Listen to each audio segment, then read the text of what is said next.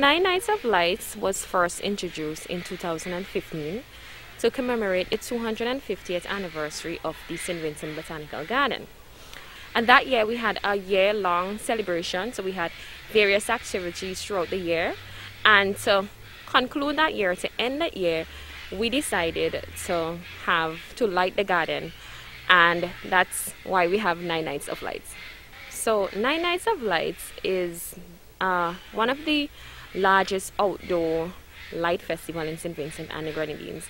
Over the years, 9 Nights has grew larger and larger, so we have so many different persons coming in, those from overseas and the locals. It's an event that is really loved by Vincentians, and what we do is we transform the St. Vincent Botanical Gardens into a garden of lights. So we're not trying to really change the natural beauty of the garden, but more enhance the natural beauty with lights. And in addition to the lights, 9 Nights of Lights is a celebration of the cultural heritage of St. Vincent and the Grenadines, and we do that in various ways, such as dance, pan, food, what we have, drama, all different things. We really celebrate the cultural heritage, and it kind of shows the diversity of our culture. So one night we may have drama, another night we may have pan, we have movie night, which is a fan favorite, we have dance night and things like that. So it's different for nights, so persons who are interested in dance, because that's when we see the little children showcasing their different skills, so persons will come out for that night. If persons just want to relax, then you might see persons coming out for the movie night, because as I said before, 9 Nights of Lights is a family oriented event, right? So it's that time when you will see fathers coming out with their children, mothers and fathers coming out with their children, friends who maybe haven't seen each other for some time coming out. So it's just that time where everybody comes out, and that's really what 9 Nights of Lights is about. Due to the COVID-19 pandemic, we were forced to make various changes. So in terms of the requirements for adults, anyone over 18 years, patrons over 18 years, will be required to be vaccinated. Patrons under 18 years may be vaccinated, but if you're not, you can still enter, but you will be required to take a rapid antigen test no older than 24 hours, and that test is valid for 24 hours.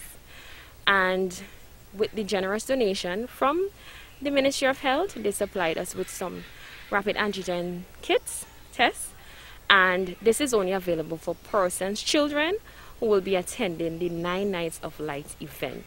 So if, for instance, a parent, they're thinking about coming to the movie night, they will be, if that child is not vaccinated, what I will advise them to do is to come to the office, register, get your tickets, and then on the night of the event, or in the evening, just before the event, if possible, you can go to the Victoria Park and get that child tested. So let me just remind persons that the test would be only the rapid antigen test for children will only be done at the Victoria Park, and that's if that child is going to 9 Nights of Lights.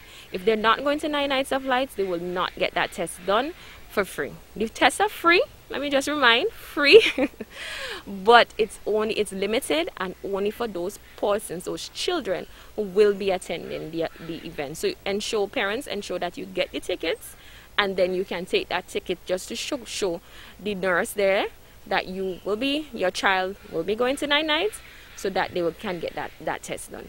So like I said, we were forced to make several changes, and one of that is the amount of persons that are allowed to enter per night.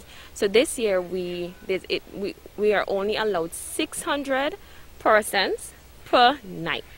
So hence the reason why persons need to register and ensure that you get your tickets early. So we don't want persons coming at the gate and we're full and then you can't come. So register now, get your tickets, so that will ensure that you have a place.